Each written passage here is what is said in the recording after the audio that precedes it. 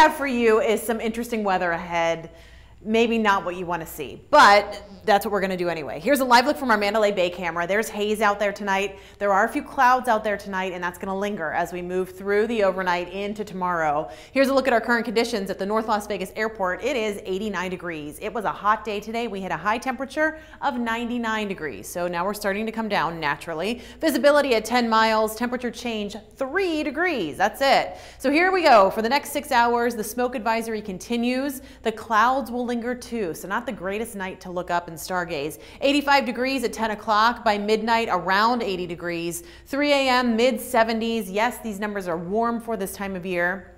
And we're going to keep that trend going as we move through tonight. Overnight low, 72 degrees, staying hazy, and the wind is not an issue tonight. We should have a pretty easy night. But as we move through the day tomorrow, here's a look at our weather pattern and what happens.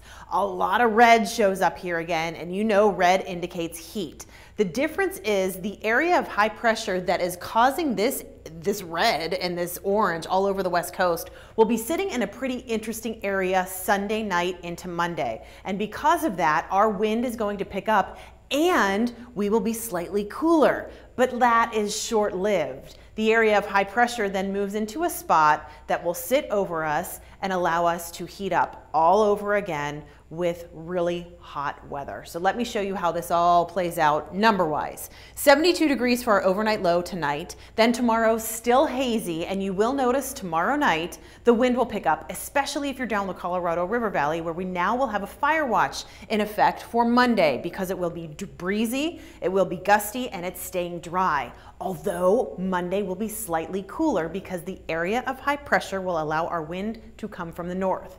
North, we have cooler air. So high temperature on Monday, 91 degrees. Then look, Monday night into Tuesday, looks kind of nice, 67 for the overnight low. Then on Tuesday, into Wednesday, into Thursday, and then by Friday, we climb all the way back up to high temperatures close to 100 degrees on Friday, and that may carry us into the upcoming weekend.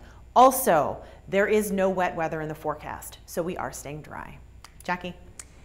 Okay, there may be a 99 in the forecast, but at least no triple digits. That's a good sign. Okay. True.